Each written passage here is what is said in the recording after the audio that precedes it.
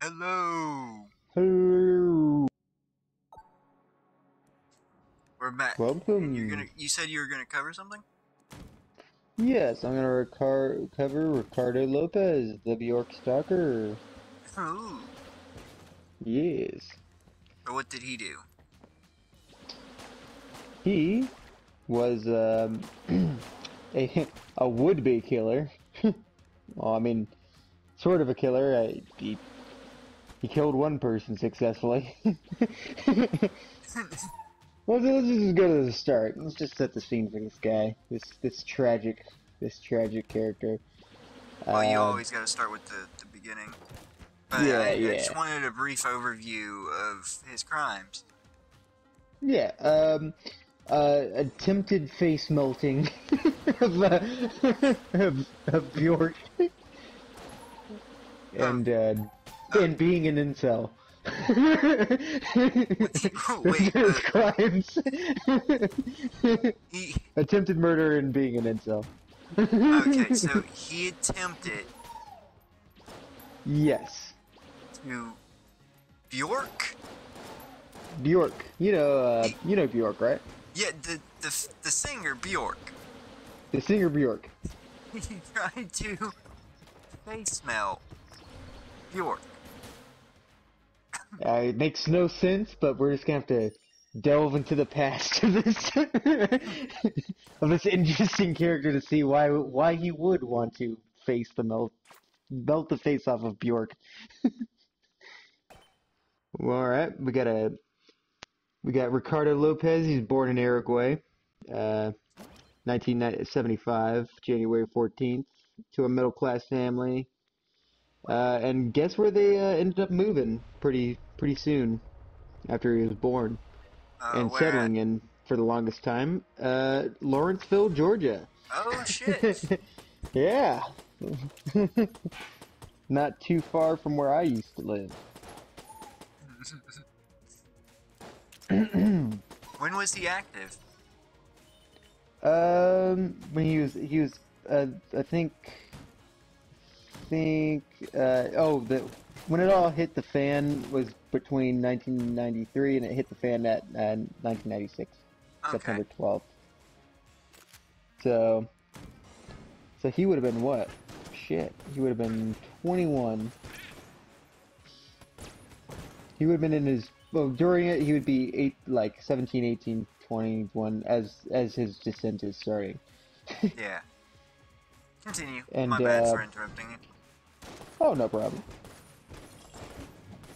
He was, he was introverted, but he got along with his family, no abuse, no, you know, nothing weird. Though he did suffer from one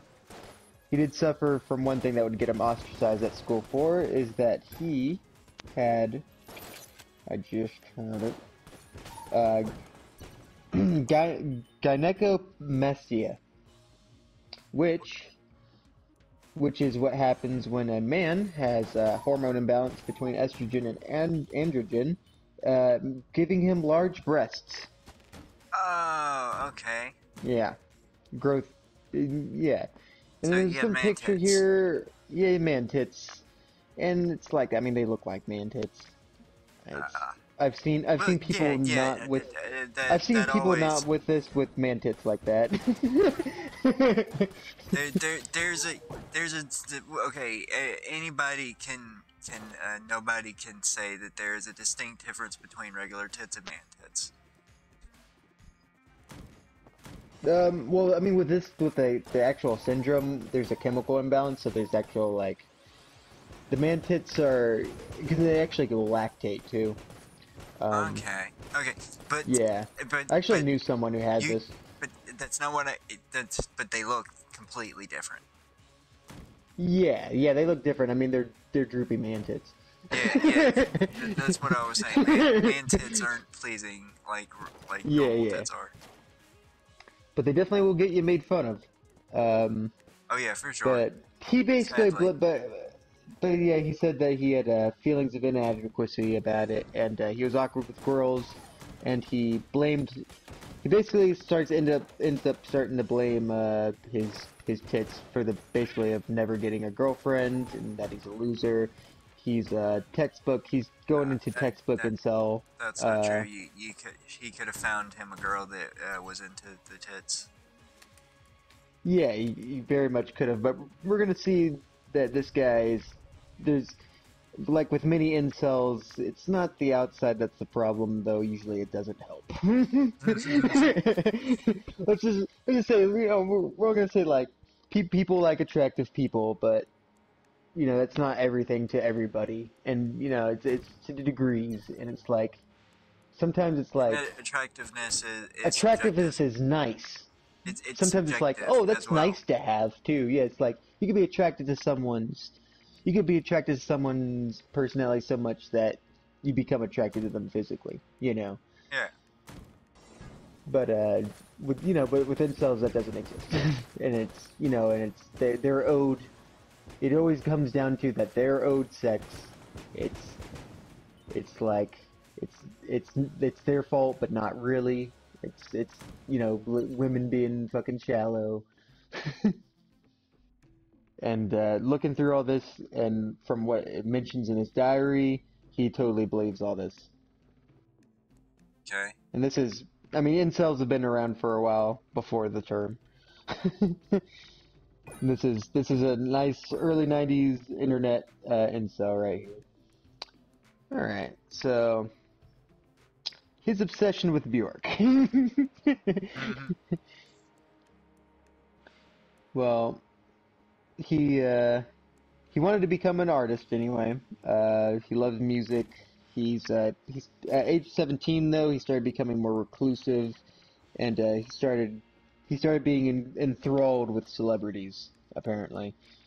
One of the main ones, which has fucking where is that list? I want to see the fucking mentions because it shows the mentions in his diary. Hold on. They're introducing a boss. Oh, gotcha. Bullet King. Bullet King. Look at this bitch.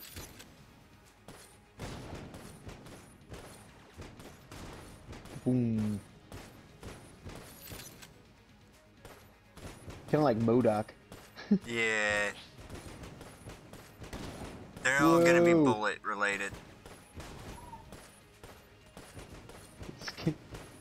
Holy shit, this screen's crazy.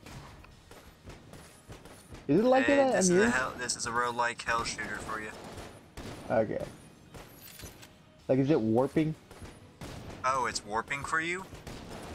Yeah, or like a bit. There you go. You got him. But anyway, he started becoming obsessed with celebrities. One of them, which has 408 references in his diary, Bjork. Holy shit. Why was he so obsessed with her? Because he was in love with her. He cited her as his muse. Every time he fucking saw her, it gave him a euphoric feeling. He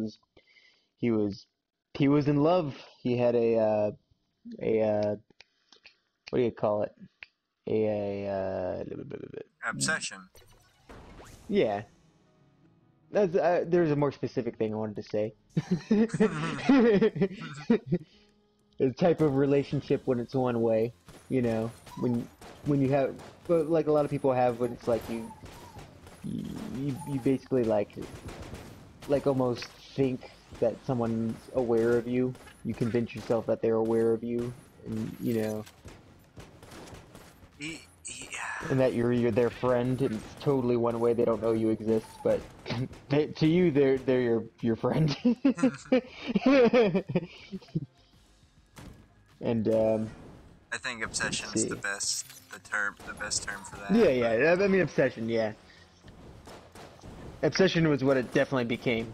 Because you could have this type of relationship, like in a sort of healthy-ish way, would not be obsessed with someone if you just like, I only get my social interactions from listening to podcasts or something. I know that are not like my friends or anything, but that's the only way I can really get any social things because I don't have a Yeah. lot of friends. You know, that's a more like normal way. I don't know. I just can't think of the term of it. But yeah, his became an obsession pretty fast. Yeah, if he wanted to, if he attempts to fucking pour acid on her face, that's definitely an obsession. Yeah, we haven't gotten to that point yet. And he said that he had a lot of fantasies about her, like becoming connected with her, and like, but weirdly, he didn't mention anything sexual. He kept it asexual.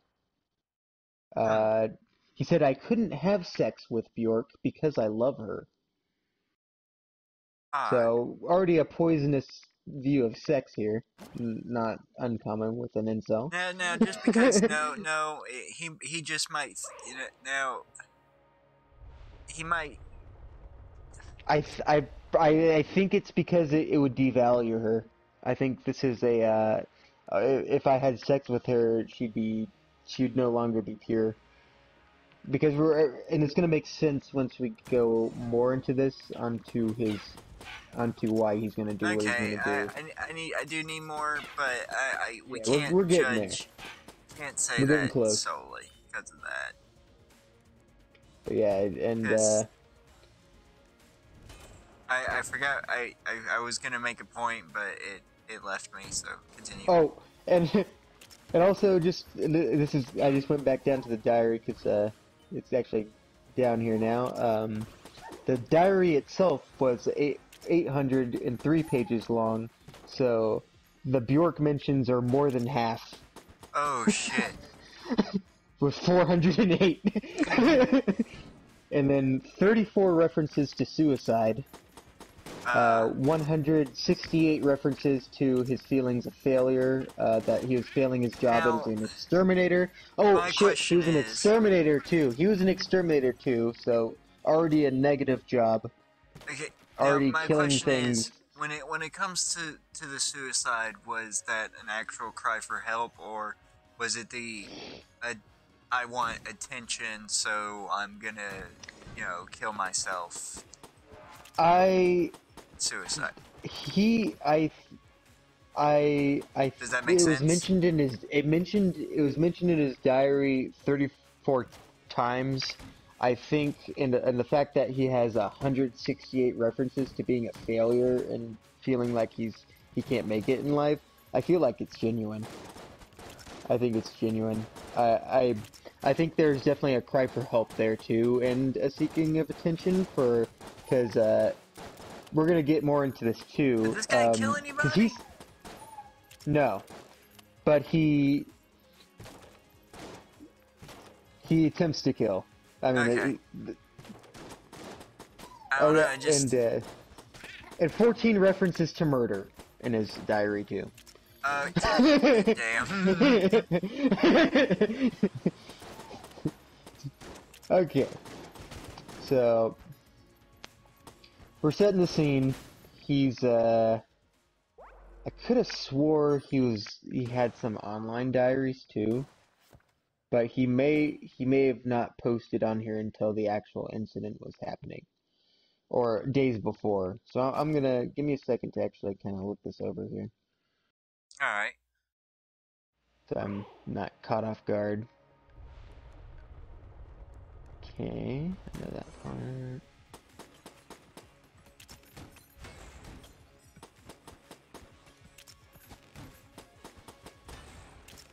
Okay, now there's the before before I was when how I remembered it is that he had like a couple video series within days, but no, he only had one video. Okay. All right, so all this shit goes down. He's been obsessed with Bjork since he was 17. Now he's 21. He's had this poison view or fantasy life. That's it. He's totally detached from reality. Uh, Minimal contact with loved ones, friends. He's not going out. Um, and Entertainment Weekly just puts out an article that he picks up at the store that shows that Bjork is in a romantic relationship with the musician Goldie, which is a DJ and visual artist. And Lopez, that made him spiral. One, the fact, not just the fact that his lover that he's wasted 8 months trying to get, that he says he's wasted 8 months loving her. Okay. Has he been trying to contact her in these 8 months of loving her, or is he I'm just pretty sure been loving her from afar? It doesn't mention it in here. I remember him sending many fan letters to her. I'm sure a lot of them never got to her because you know how fan letters are. Yeah, well, it's a good thing that they didn't get to her because this guy's fucking insane. And also, he was even more angered by the fact that she was dating a black guy. There was a cherry on top enough for it to be mentioned.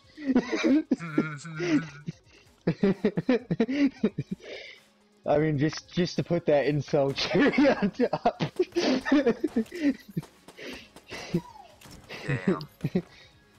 Damn. So he stopped writing in his diary and began filming a video diary in his apartment. And that's when he actually, he has multiple tapes. I knew he did. I knew he did. He recorded 11... Wait. I knew he did. He had 11 videotapes. Wait, hold up. Let me... So, are you telling me that it's not that he has multiple videos? He has videotapes. I forgot this was... Well, I was still kind of confused because I just realized this is 1996, so he wouldn't have a YouTube thing. YouTube's not well into a while into the 2000s. I don't even think albino black sheep's around yet. We don't even have.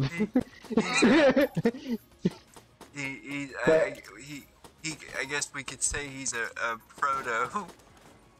Yeah. I think it confused me too, because for a little while, you could find the tapes on YouTube. Oh shit. Before I actually researched this. This is actually me delving into this fully. Alright, so yeah, he had 11 videotapes. When we do video coverage, diaries. I'm gonna have to write a script. Yeah. This is me, this is me making a script in my head. Just from shuffling things around that I've been crazily scanning. Alright, so he starts his video diaries going over his life, his art, and his plan. Comfort is what I seek. It's speaking to you. I am being my own psychologist. You are a camera. I am Ricardo. This is what this is what he says to his fucking diaries. So basically, pieced within all these is him going over his plan for revenge, gushing that the crush that ended up in his session and how he's gonna, punish Bjork for it. He decided to kill her. So, let's see. I'm just gonna read this. I know she probably didn't, but is there anything that says what was Bjork's take on all this? It's probably an aftermath, and I'll look at that in a sec. Alright. So, what fucking Lopez does is that he constructs a bomb filled with hypodermic needles containing HIV tainted blood. Okay. I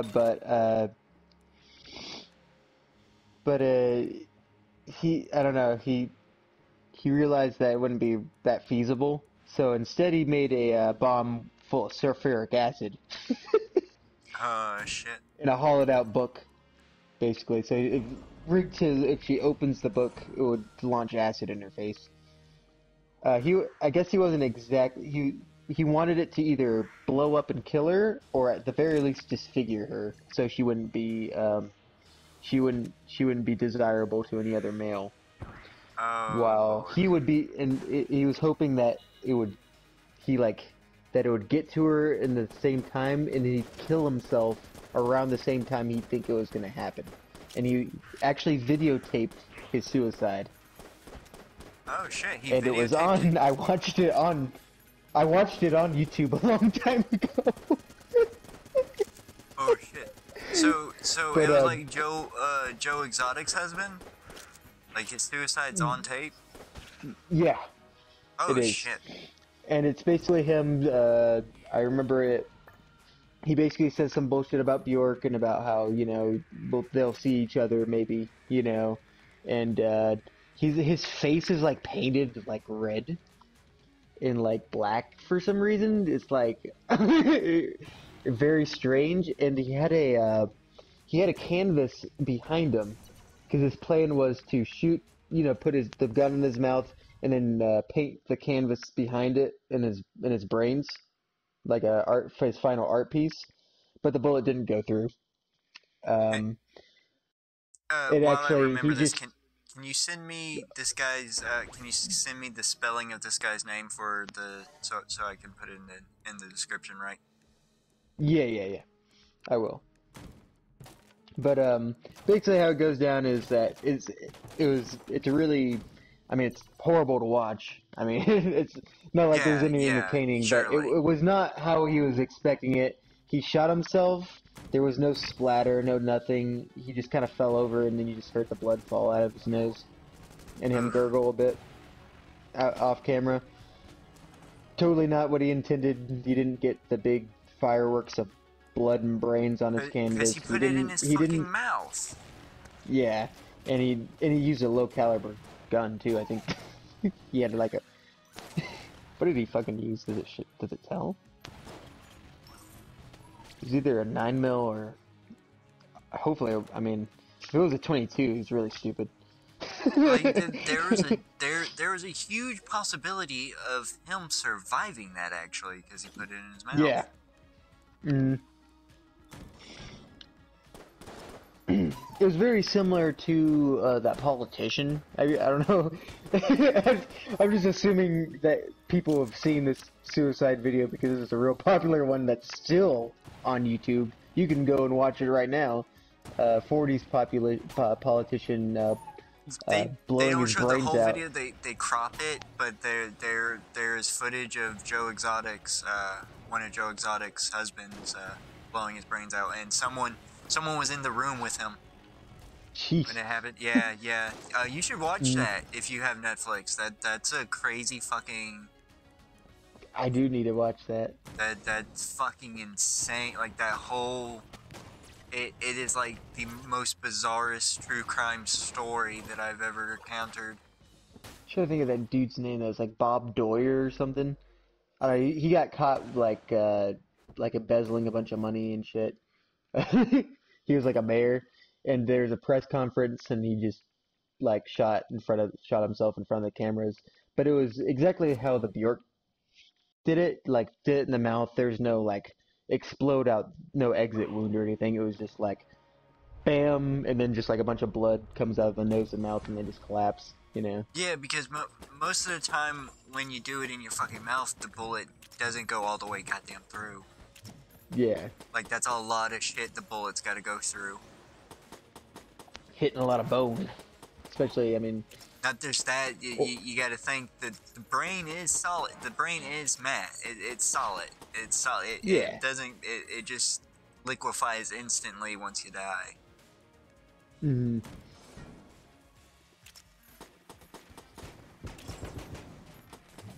So yeah, let's look at the aftermath. Man.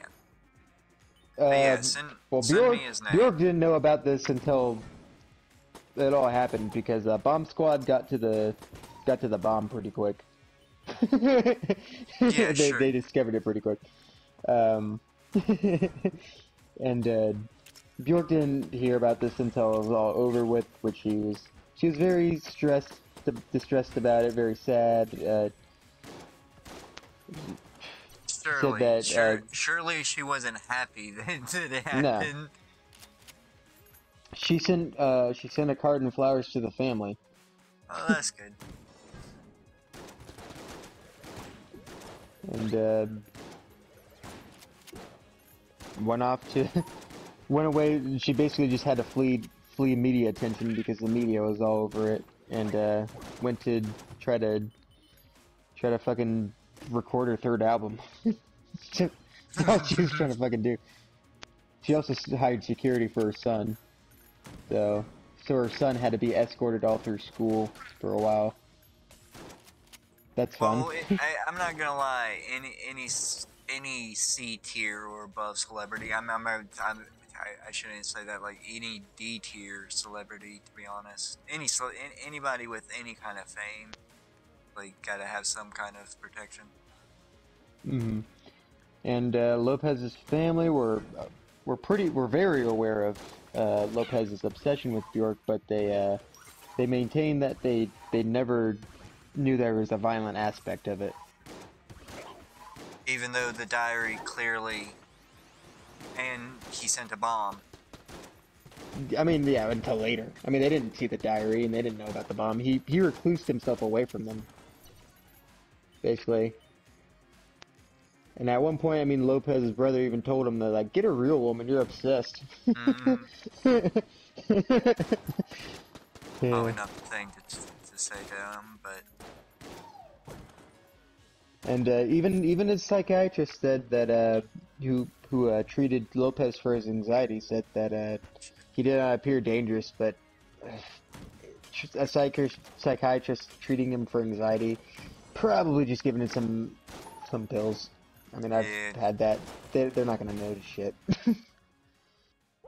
Unless you go to like someone for that. But if you're going to someone for pills, they don't give a shit what you want or how you feel, or they're not gonna notice that. They're definitely not gonna care either. Yeah. Like they're literally just looking for that day and anxiety because they think, for some reason, psychiatrists think like you can only have one mental illness and that's it. I'd be more interested of what his therapist would say if he had one. Mm-hmm. Someone who would actually have talked to him. You know, like talk to him, not just Yeah. like, how do you feel? Oh, you feel kind of sad? Feeling low energy? Well, we could give you this.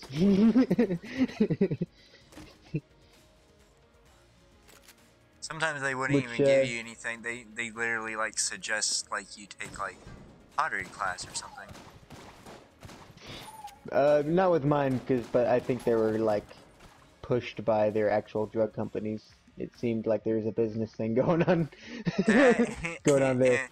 And your issues probably more needs medication. Oh man.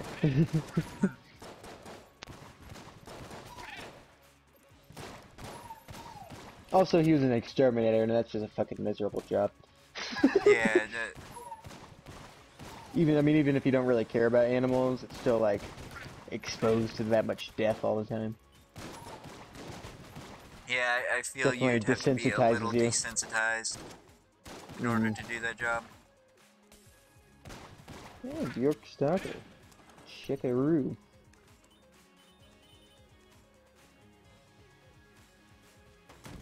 I gotta say, I'm really enjoying this. Yeah. I like the enemies. They're fun.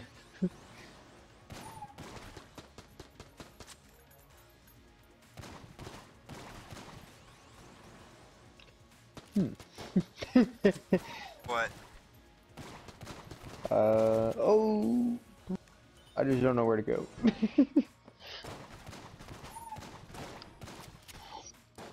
Well, we could either do. We need to be more prepared to cover. Yeah. I I don't was, think I did too bad. No, I was just saying, like, I was kind of thrown off because I was wholeheartedly ready to do a let's play of Manhunter, to be honest. And Yeah. you threw me off wanting to cover somebody. I was like, oh, okay. Well, I didn't want to cover anybody. I was just covering over what we're gonna do with the list.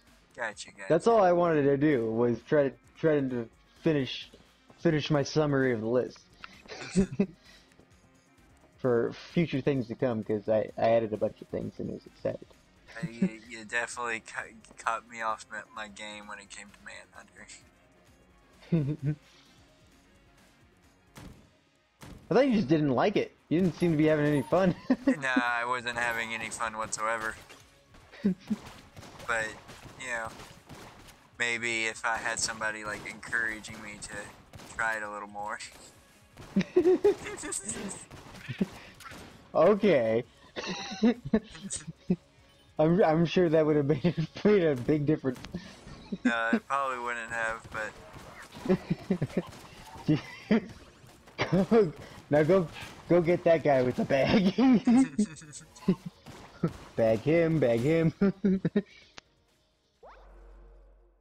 Maybe you just weren't unlocking enough of the kills yet. Maybe they were, because I know there's supposed to be like a screwdriver kill and some other ones.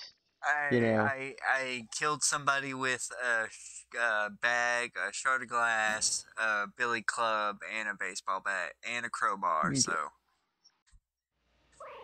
Ah. Yeah.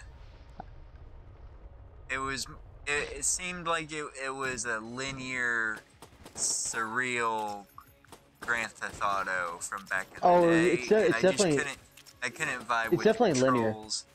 Yeah, definitely a linear game.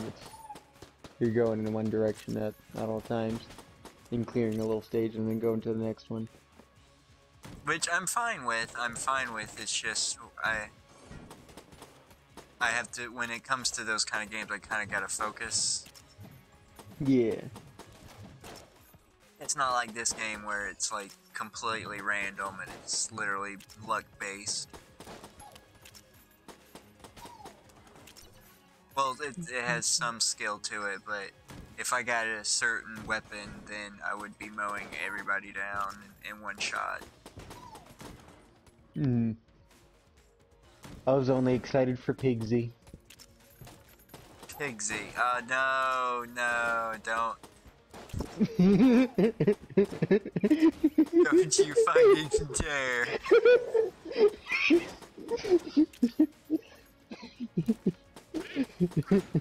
If we fucking play Manhunt again, you'll have to, it'll have to be when you fucking were switching back and forth.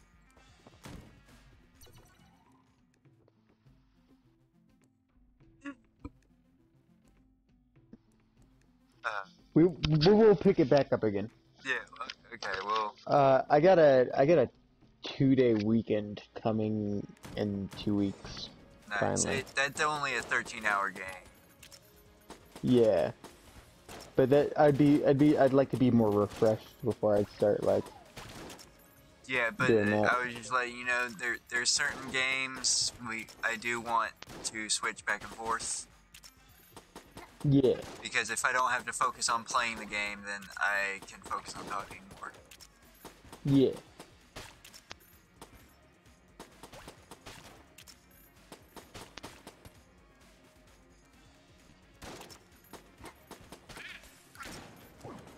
And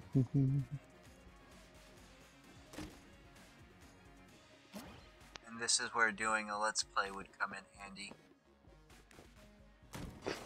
Because we have we could do voices, or well, we could read. You know what I mean. I mean, Content. would it be any? Wouldn't that just be an edited down version of this? Is that what you mean? Fuck. Oh shit. Shit. I need to pay attention more. Alright, well. Bye-bye. Bye bye.